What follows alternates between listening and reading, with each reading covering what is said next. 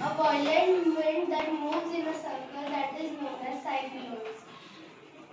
Odisha is the state in India which is located at the eastern part of India, where lots of cyclones have appeared there, and cyclones have affected 5 states, and also on 17-18 October in year 19.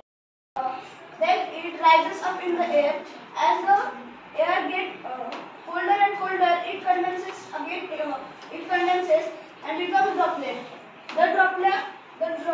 The clouds from which the droplets are falls, they are not just a mass of droplet. So when the water gets collected and it gets heavy, it falls on the air, falls on the ground. So wind, first one is permanent wind.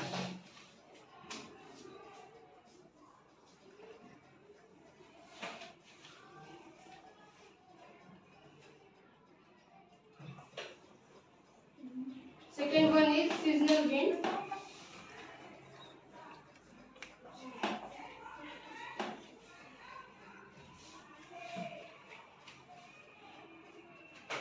And third one is local wind.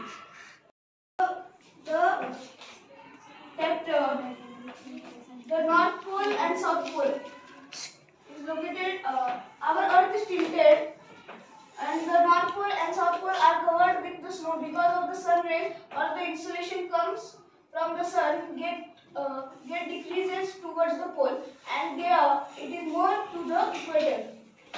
And also in north, south, east, and west,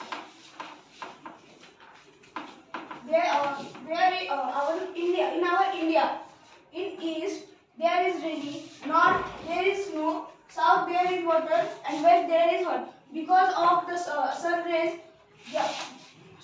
reaches from the sun towards the west, it is hot, and the east is cool too because of the rain. South is also cool because of water, and north is also cool because of